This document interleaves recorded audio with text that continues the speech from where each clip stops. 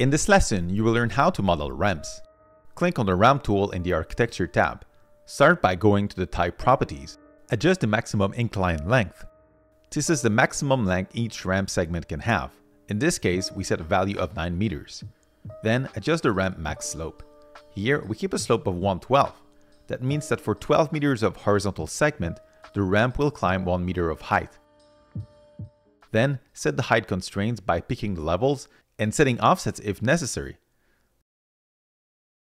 Go to a plan view and draw the ramp segments.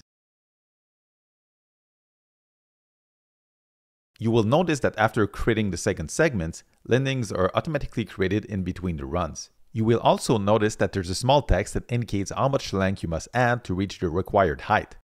Keep adding segments until you have reached the necessary height. If you want more precise control over the shape of your ramp, you can manually adjust the boundaries and risers. In this case, we add a curvy segment to one of the landing.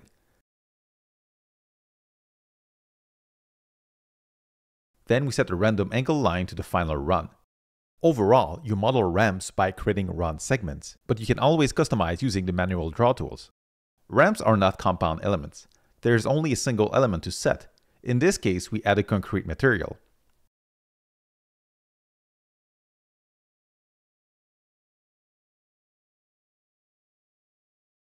Then you can pick between the thick or solid shape option in the Type Properties. The solid option means the ramp will be full below, all the way to the lowest level constraint. With the thick option, you can set the thickness value of the material.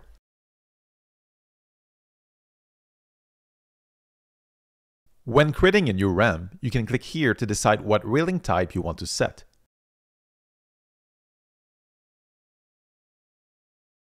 It will automatically match the entire ramp on both sides.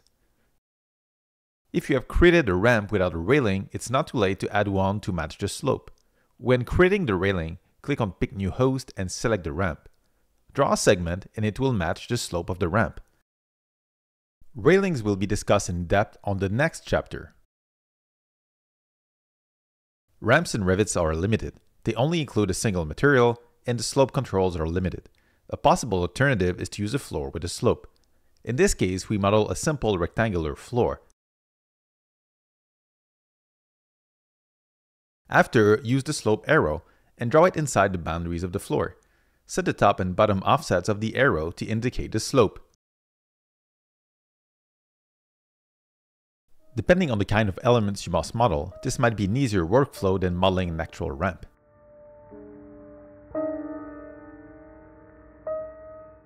If you enjoyed this video, check out our basics course for Revit. It includes 100 bite-sized lessons to learn Revit in a simple and efficient way. The course includes video tutorials for all lessons, but also text and images to help you understand. You'll also receive the Basics ebook PDF.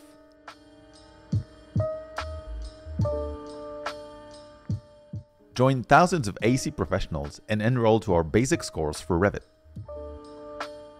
Enroll now at bimpure.com.